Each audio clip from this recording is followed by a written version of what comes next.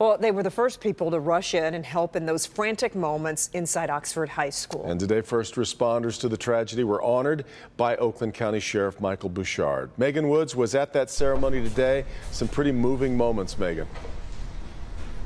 Yes, very moving, especially when you hear the brave actions that were taken by deputies and citizens like high school students. This is an award ceremony the sheriff hosts every year, thanking first responders for their brave acts. But this year, he really wanted those people who helped save lives during the Oxford High School shooting to feel appreciated.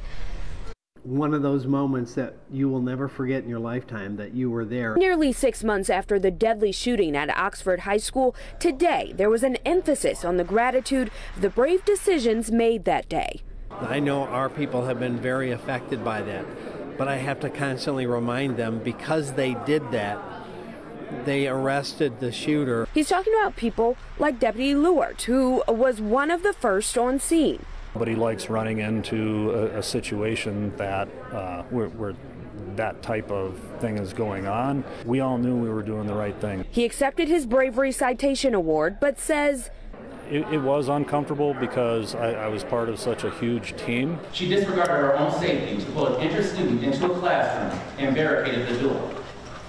The sheriff also honored some of the county's youngest heroes of the Oxford shooting, like Heidi Allen.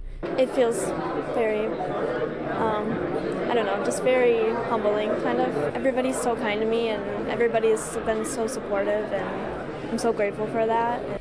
The sheriff's department described her actions that day as courageous, while she credits her faith. I think everything comes from God, for sure, because I couldn't have done it without God.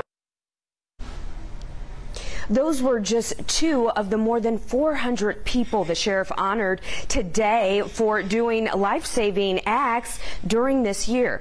Live in Oakland County, Megan Woods, Local 4.